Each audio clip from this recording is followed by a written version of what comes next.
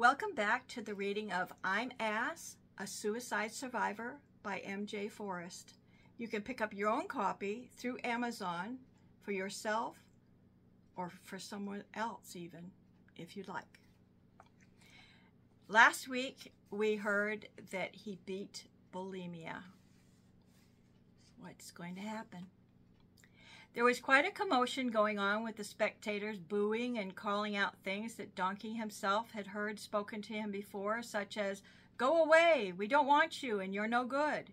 He wondered what was going on out there outside the ring. He couldn't really see much because of the big spotlights overhead that shined down into the ring, bathing the outside of the ring in shadows.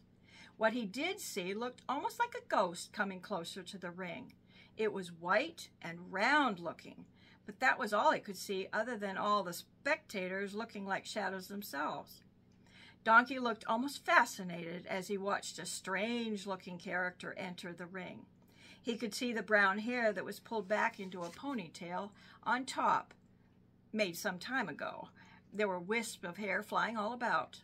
Her eyes were sleepy-looking, and she had a smile on her large, round face that also served as her body. She looked like a white penny with arms and legs wearing green shorts. Her hands were already bound with boxing gloves, and he knew this was to be his next fighter. The referee walked to the middle of the ring and shouted out to all, "This here is the next and third contender with Donkey.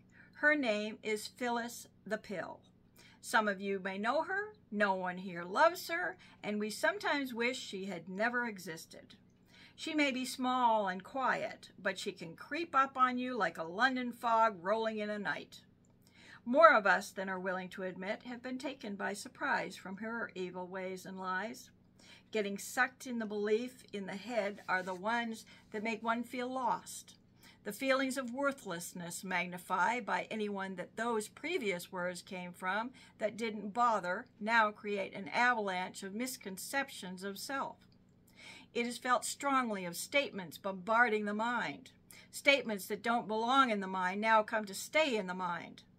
I am worth less than anyone else. I am not needed. I can't do anything right. I'm not worthy of anything good. No one likes or loves me. No one will miss me when I'm gone, and many more. Strong questions come flooding into the mind as well. Will anyone miss me? How shall I kill myself?